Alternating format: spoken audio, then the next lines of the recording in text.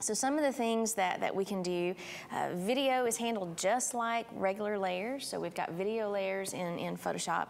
You can split clips, you can easily trim clips, you can add transitions, text and other graphics, you can animate text and other graphics, and you won't even believe how easy the animation is in Photoshop. CS6 also lets you add and control audio, so we can make it fade in, fade out, we can control the volume. It's really quite incredible. You can convert video layers into smart objects and run filters on them non-destructively, just like it was a regular image layer. You can also add adjustment layers to correct color and lighting.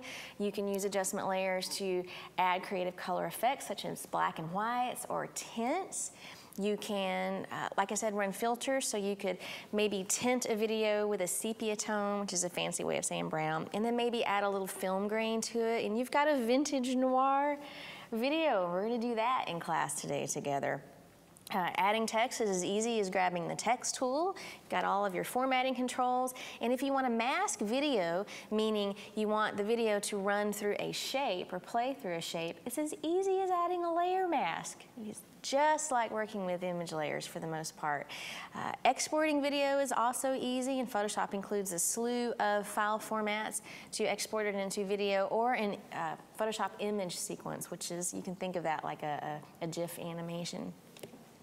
So let's go ahead and take a peek. Let's give you a sneak peek at some of the projects that we're gonna be creating here in Photoshop. So I'll go ahead and run the first video that we're gonna create together.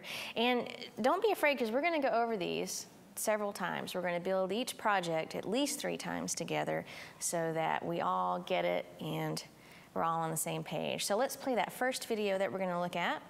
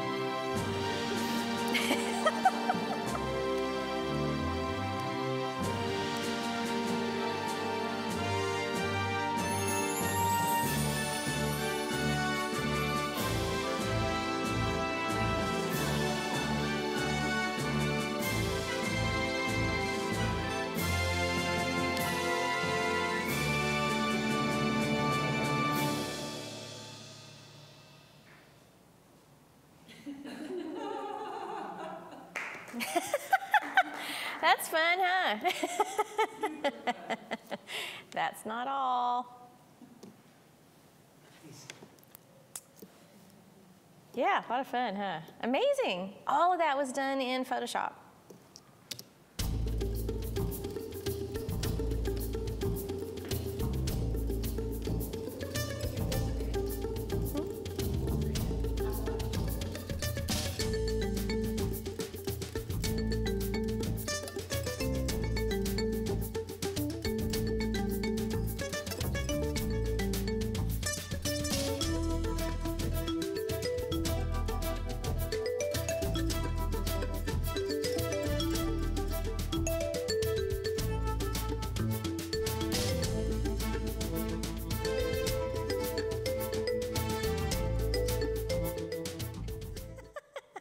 Wouldn't look better when we play it in Photoshop.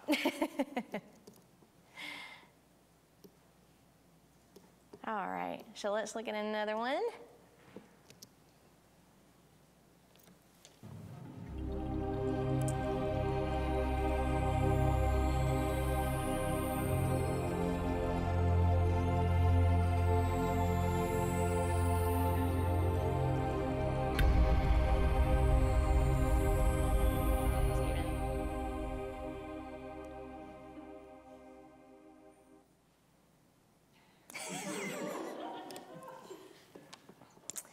Yeah, make all this stuff up. And this one's got animation in it.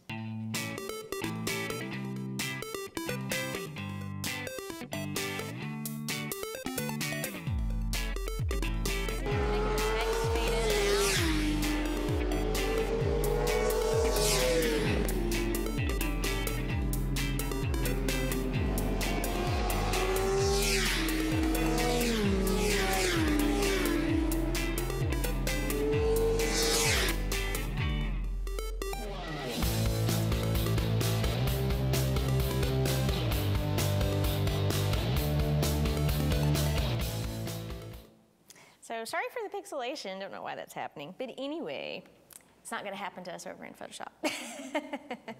So all of that animation was created right there in Photoshop. All of the fade ins, fade outs, the fading from black into the video, fading at the end of the video back to black, all of that we're gonna create right here in Photoshop. So we're gonna have an absolute ball. That is so awesome, Lesa. Isn't that fun? It's so exciting. It's amazing, isn't it, what you can create? Yes. NWP says it's awesome and makes me want to make a short film. Yeah. Like this is feeling like it's very attainable already. Yeah, it is. And did you make those just for? Yeah. That's so great. Yeah. I love it. I love it. All right, I'm excited. And I got all of the footage and all of the audio, even the special sound effects, like the big cinematic crash, as they call it, from iStock Photos. So there is stock footage out there, and it's just so much fun to play with. All right, so let's go ahead and look at a few things here in Photoshop. We're going to talk a little bit about the timeline panel, a little bit about safe areas. There are several ways to get video into Photoshop. Okay, you can use the file open command. You can simply double click or click and drag a video file onto Photoshop's application icon to open it, or you can use Photoshop's presets to create a new video document. And that's what we're going to be doing for the most part here today. The neat thing about letting Photoshop create the video document for you and then you importing your video into it is that you get these handy guides. And I'll go ahead and go full screen here by pressing F a couple of times. Photoshop gives you these guides when you create a new video document, and it's got a slew of sizes that you can pick from depending upon what format, what size, what device you're creating your video for. So just a little bit about the areas that those guides mark off. The area in the center that I've colored kind of a darker red here, that's your title safe area. So that's the area that's safe to put absolutely anything at all. So anything that you don't want to get chopped off, such as text, important logos, graphics, of course your video, anything like that.